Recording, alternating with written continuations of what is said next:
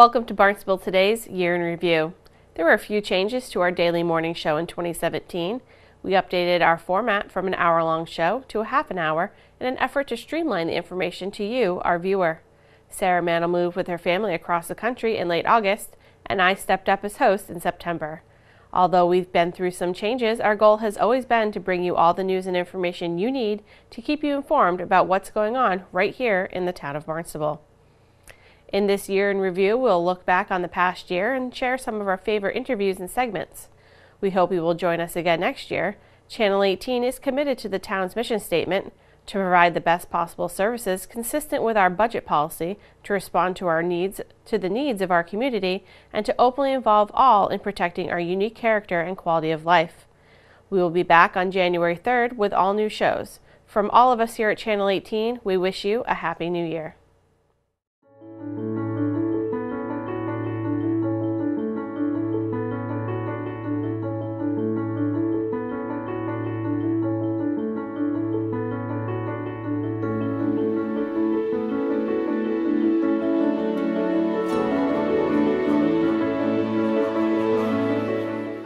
So Judy, you have a bunch of knitters here behind us that you have organized to do some really great projects for the community. Tell me why you really wanted to start this knitting group to give back to the community.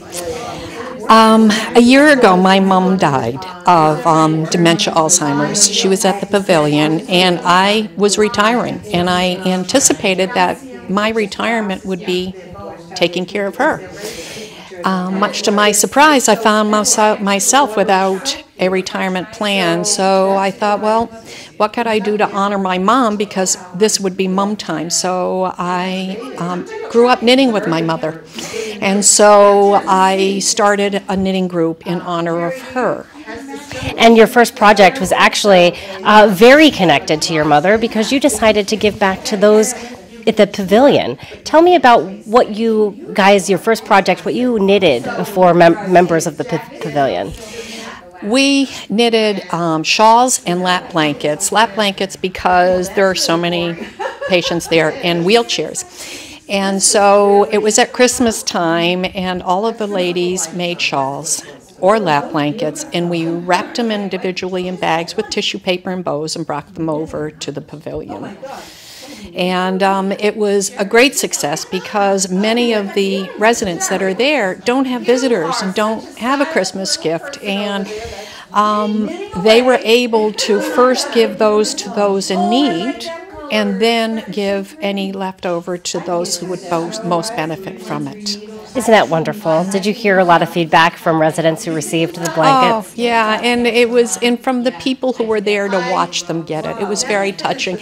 And they all remembered my mom, those who could, but the staff also remembered my mom. So it was really nice. So meaningful, yeah. So meaningful. Mm-hmm. And then you continued. You didn't stop there. You wanted to keep going. Mm-hmm. You pick a new project every month. Tell me a little bit about the teddy bears that you guys have been making sweaters for and putting together.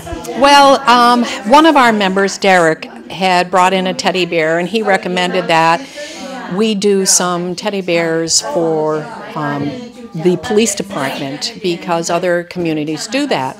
So I went over to Barnstable Police, and they said yes, they could use them.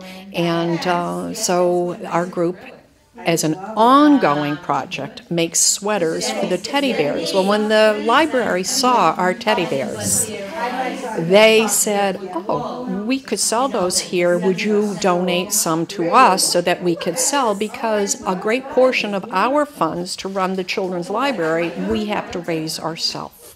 So they now have a teddy bear sale ongoing from the bears, of which we make the sweaters. What a great giving back, because the library, this does not cost you to be here. Not at all. You're giving back to the library, but at the same time making sure that children in distress at the Barnstable Police Department that may interact with the police department have something comforting in that time of stress.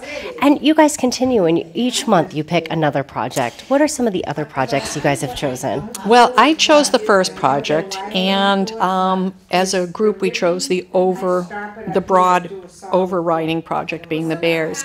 But each person every month to have ownership of this group, because it really is about all of us. Each person chooses a project. In January we did hats and scarves for the RFK Center for Adolescents. And we are now doing baby blankets for the baby center, of which you can see this is only 1 week's donation. April, we're doing hats for Alzheimer's. The Alzheimer's Family Support System Center from Brewster is having a big walk in Harwich in May. So we as a group are going to be participating in that walk, Knitting for a Cause walkers, and we're knitting a hat and donating a hat for all the walkers. Wow, that is so amazing. You know, it must feel really good, at least in grief, to be able to put that energy into something really positive and to give back to the community. And not only that, but just to develop this community of people who gather every week. You guys gather here at the Centerville Library every week. What do you most take away from this experience? Oh, two things. One is that I look at the group every week and I see us all knitting the same thing for the same purpose. And it's all volunteer time for that. I also appreciate the camaraderie and support we each give each other. You know what? I never had the time to knit because I worked full-time forever. And so now this gave me an opportunity to meet other people. And I said, let me try this. And I learned something. But we have a great connection. Yeah. Just connected. Everybody has a different expertise, and they're all so accepting. And we're doing this for reasons. Right, which makes it more fun, I think, to have a reason to do it. It does. Just got some donated yarn that I'm recycling. Yeah, we were at Judy's one night knitting. Her husband came in, and it was at the time they had that awful tragedy at the high school there, and with the two little kids, and he said to us, Bill Beers probably went to those two little kids. Yes. And with this finger, there's so much unsettling going on in the world right now that it's really good to be able to know that we're doing something positive for our local people, for people we live with, that we're helping them too. It's a very good feeling. We just help each other along. And that's life. Okay, I was unaware of that. Sure, Pat's never knitted before. No, I never knitted before. No. But she's learning fast. I wouldn't call myself a knitted. This is the most welcoming group I've ever met. I'm a quilter. I don't know how to knit. And they are teaching me. Thank you so much for having us today and telling us all about Knitting for a Cause. We really appreciate it. So Chief Maruka, you know, it's springtime, everyone's wanting to get outside, clean up their yards after the winter. A lot of times this includes some burning. So let's talk about how to do this safely and make sure we have all the proper permits. What are some things that we need to know, first of all, about burning this time of year? Well, in the spring, Massachusetts allows homeowners to burn brush. From January 15th through May 1st. May 1st at 4 o'clock, it's all done. We have to stop. You need a permit issued by the fire department. They look like this. And they're easy to get. We don't charge for them. Just stop by the fire station, or you can go online to the West Barnstable Fire Department's website and you can get your permit that way as well. Why is it so important to have homeowners or individuals who are looking to burn some items? Why is it so important that the fire department be aware and that they have that permit? Mainly because each day we have to make a decision as to whether or not it's appropriate to burn. And we make that decision based on safety, dryness, wind, and other factors that you know, are based on how safe it is to burn that particular day, as well as air quality. So every morning we get a safety report from the state, we get an air quality report from DEP, and based on that information, each fire chief in the state makes a local decision as to whether or not we're going to allow burning on any particular day. Occasionally the state will shut burning down for us and say no burning for anybody, but most of the time it's a local decision we have to make. We do it at about 9:30, 9:45 in the morning, and so people with permits have to call in before they burn and get approval for that day. And this way we know who's burning, where they are, and if we have weather changes during the day, we can go out and shut the burning down if we need to. And we've had that happen every few years where we get a day that gets more dangerous than we thought it was going to be. And really, it's just all about safety. Of course, anything that any reason you would shut it down is really just about safety. Yes. What about tips for people who have the permit? They have the proper permit now. They got the okay to go ahead and burn. Any tips for making sure they don't have any incidents in their yard or home? Don't get carried away. That's it. I would say from between 2 and 6 times a year, we have to go out to extinguish a permit fire at somebody's home that has gotten too big, it's gotten out of control, it's moved into the woods, or on rare occasion, it's actually burned to the side of the house. So you want to avoid that. Keep it 75 feet away from buildings. Make sure that you have some water available, a hose, buckets, some way of dousing the fire, or at least cutting it back in size quickly if you need to. Don't try and burn it all at once. Start with a small pile and add things to it as the day goes on. Burning's allowed from 10 a.m. to 4 p.m., so you've got a fairly long period of time. You're not allowed to burn stumps and big logs. This is strictly for small brush, branches, and things. So, keep it simple is our advice. Pick a place in your yard where you're not too close to the brush and dry areas where it could spread to, and watch for sparks to see if it's the wind might be carrying sparks from your fire and dumping them in the woods. Sometimes we've had them dump them on the roof and they light the leaves in the gutter on the house, so you want to watch out for problems like that. So those are things. You talked a little bit about what you can and what you cannot burn. So we cannot burn, say, a large stump. Are there any other items you want to make sure that individuals do not burn? You're not allowed to burn trash. You're not allowed to burn construction debris.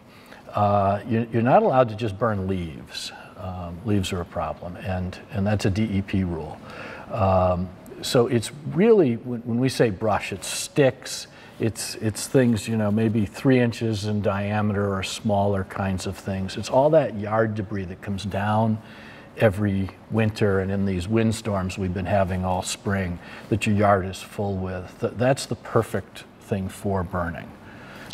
So those are kind of the rules on it. No gasoline to start the fires. We've had problems with people using gasoline and they don't understand how explosive it is. Don't use any of that. Well, wonderful. Sounds like we're ready to go. Anything else you want us to be aware of about seasonal burning? Sure. Just be aware that spring is the traditional brush fire season in New England. Unlike the West Coast and the South, our big brush season is April, May, June here. It gets very dry, and when it gets dry, warm, and windy, Cape Cod has serious brush fires. Make sure that your yard, the woods don't come within 30 feet of your house. That you have lawn or some defensible space around your property. Try and keep the 5 feet around the foundation of your house clear of piled up leaves and combustibles, so that sparks from a fire don't ignite the side of the house. We've seen that where fire climbs up the house and it gets into the attic very quickly. And lastly, make sure that your house has its numbers on it so we can find you when you call us if there's a fire, and that your driveway is kept nice and clear and wide, and you got overhanging branches that don't block our fire trucks. Are things that we run into out here in West Barnstable. Right, because if you're in need of help, they need to be able to access your home. We need to get there fast. And need to be able to find it clearly. It can be tough out here finding houses sometimes. That's right. That's right. Great. Thank you so much for all the wonderful advice. We really appreciate it. All right. Our guest Thank you. today, great. Yeah. Our guest today, Chief Joe Maruca for the West Barnstable Fire Department.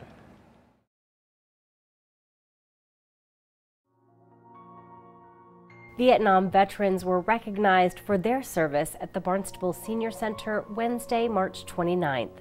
The event was held on Vietnam Veterans Recognition Day. The gathering commemorates the anniversary of when the last American combat troops were withdrawn. During the emotional event, veterans had the chance to talk about their experiences in Vietnam. Many speakers thanked the Cape Cod Vet Center for the work that they do. Vietnam Veterans Day commemorates the sacrifices of Vietnam veterans and their families and is part of a national effort to recognize the men and women who were denied a proper welcome home upon returning home more than 40 years ago. Most states celebrate Welcome Home Vietnam Veterans Day on either March 29th or March 30th of each year. Though there is some debate, generally March 29th is viewed as the more appropriate date. On that day in 1973, the last combat troops were withdrawn from Vietnam, and the last prisoners of war held in North Vietnam arrived back on American soil. It is also the date that President Nixon chose for the first Vietnam Veterans Day in 1974. 42 states currently have created Vietnam Veterans Day. According to Massachusetts general laws, as enacted in 1979, this might be surprising to folks, it surprised me. In 1979, March 29th was proclaimed Vietnam Veterans Day for the state of Massachusetts. I don't know if everyone knew that that's been around for that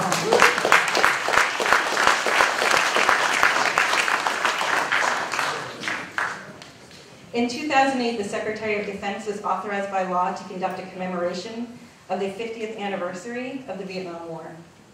The inaugural event occurred at the Vietnam Veterans Memorial, commonly known as the Wall, in Washington, D.C. on Memorial Day in 2012.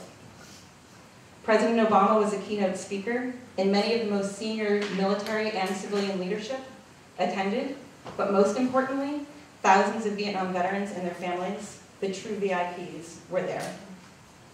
That day, President Obama stated, and I quote, "One of the most painful chapters in our history was Vietnam, most particularly how we treated our troops who served there.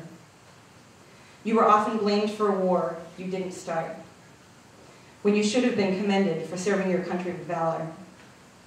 You were sometimes blamed for misdeeds of a few, when the honorable service of the many should have been praised. You came home and sometimes were denigrated, when you should have been celebrated. It was a national shame, a disgrace, that should never have happened. And that's why today we resolved that it will not happen again." Thank you.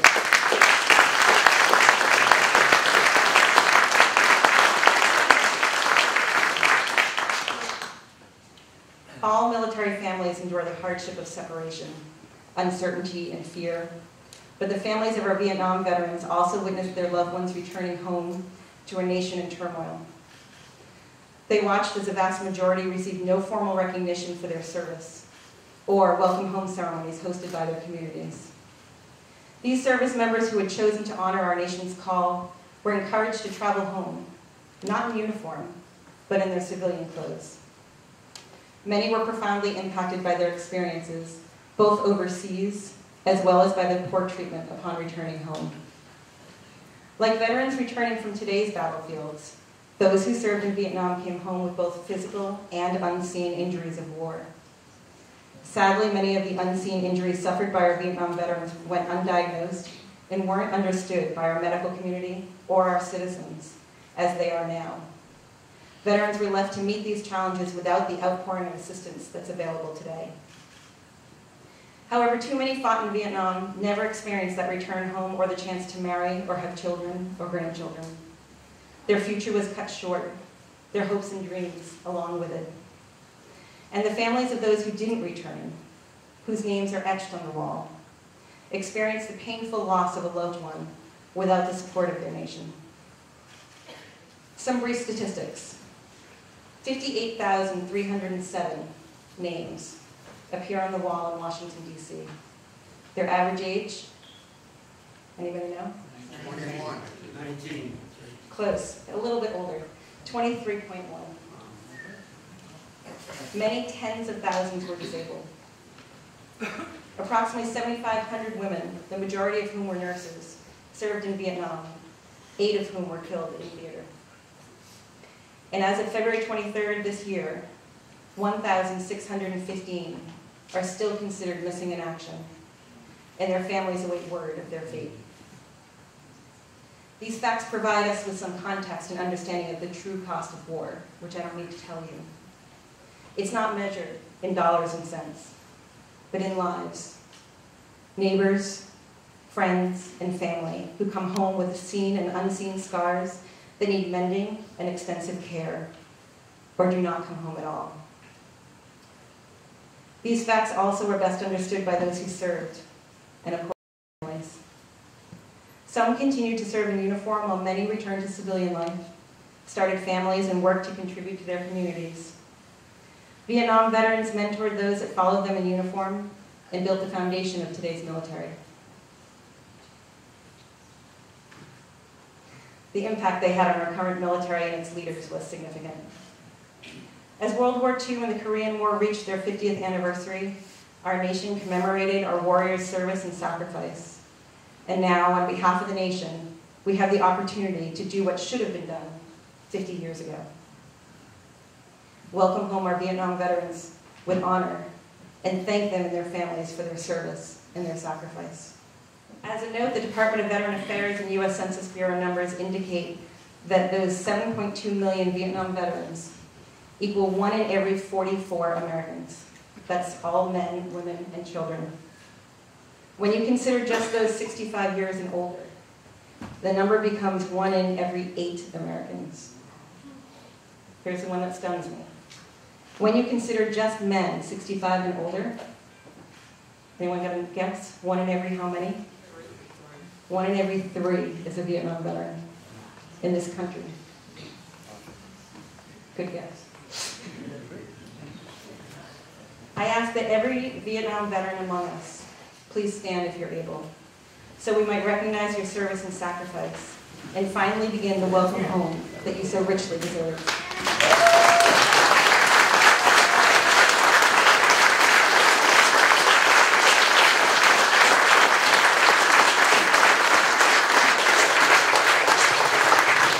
On a personal note, I have to say that working at the Vet Center is probably the best job that anyone could ever have.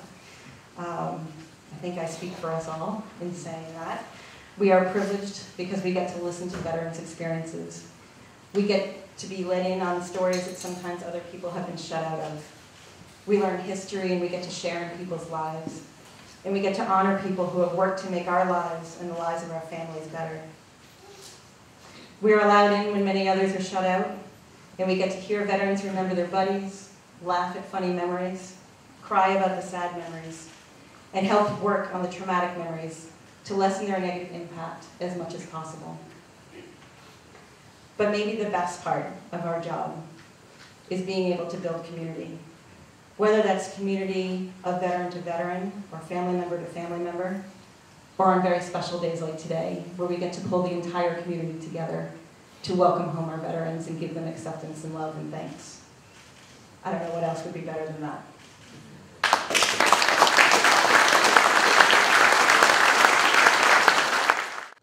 Welcome home, boys, welcome home. Welcome home, boys, welcome home. Welcome home, boys, welcome home. As she watches the water roll on by, and she watches the water roll on by. Mama cried, welcome home, boys, welcome home.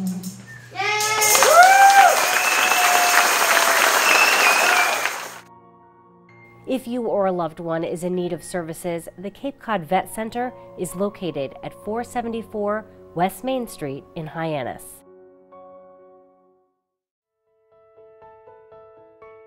The Barnstable Youth Commission hosted its 3rd annual 7th grade Youth Summit Friday, March 17th. For the event, all 7th grade students at Barnstable Intermediate School were taken to Cape Cod Community College for a day-long program. The highlight of this year's program was former Boston Celtic Chris Herron, who shared his story of dealing with substance abuse. Students also got to interact with Barnstable High School students, learn about different activities offered at Barnstable High School, and learn about different nonprofit organizations in town that are here to help. Well, we found that a lot of the videos and wellness videos, we don't really have wellness in school, and the voice that we had talking about drug prevention and substance abuse was the best word I could use was lame. It was like kind of ineffective, and we all kind of thought it was silly, so we really put this on. And I wasn't on the youth commission when we put on our first one, but I'll never forget the quote was from one of the commissioners, Liana, and she said, no matter what we do, can this please not be boring? So we really focus on making it interactive, and I just saw Chris Heron, and he was awesome. He really geared it perfectly for children. We're really happy with how the event's shaping year to year, and how we can kind of tailor for the youth, since we can relate to the youth better than an adult could relate to the youth, since it's closer. We've been very fortunate in this year with us being able to have the Lyndon LaRusso sponsor. We were able to bring Chris Heron in, and there wasn't a dry eye in the house last night, and today there's been a lot of shed tears and a lot of kids getting counseling right now. We've got a lot of counselors here to deal with it, and the teachers are being stepped up. He's asked the kids to reach out, and the kids are actually reaching out. You know, I do this 250 times a year. I would do all kids if I could. I believe it's necessary, it's needed, I think it's welcomed. I think kids understand it at their level. I think kids walk into assemblies like this and they think they're going to hear this horror story about drugs. And we're going to talk about heroin on Cape Cod and overdoses and all the people dying. But if we really want to understand this and address this, we gotta focus on the beginning. Adults have to be involved in this when it comes to children. I think, you know, a lot of the kids keep secrets, and you know, they really don't know how to address it. Nor do I think they're emotionally well enough to address this issue. You know, it's a tough world, and it's a horrible illness, and professionals need to be involved when people are struggling with it. So, you know, if we early intervention is critical, and I think when kids are this age and they hear of a friend who's struggling, they need to get a teacher or an adult involved. I think, unfortunately, kids don't have enough resources around them. There's not enough programs in place for these kids to really understand how to communicate about this. You know, hopefully one day my goal is that wellness will be a core class, and our kids won't be afraid or challenged to communicate and express themselves with this issue. But there's a lot of kids sitting in those assemblies who are afraid to tell anybody because they don't want anybody to get in trouble. But you know, that's because for so long we treated this as, you know, very punitively, and we punished it, and instead of treating it. And a lot of these kids look at this illness like, I'll be punished for it and not treated for it. I've already noticed a very profound impact that Chris's message had on a number of the kids. I know myself, watching the story, having familiarity already, I've gained a new appreciation for what he's been through, and just how profound his story is, and how powerful his message is. Unbelievable, and the fact that the kids were so captivated for that period of time, and as quiet as they were and as attentive as they were, I think by itself speaks volumes for how he affected the kids that were sitting in that auditorium. I just think it's a wonderful opportunity for our students to get out and hear messages like Chris's, to engage in the activities that are planned here, to come away with some learning outside of academics that are just as meaningful and powerful as they move forward as students and citizens. The town's blessed with a lot of great young people who are giving back at a young age, and you know, if you have kids out there that you think might be interested in making a change in the town for the youth, they should step up and step forward. You know, if you have questions, or they have questions, they feel a little uncomfortable, come talk to me, and we'll make sure that they get involved in some way, shape, or form to help change the town.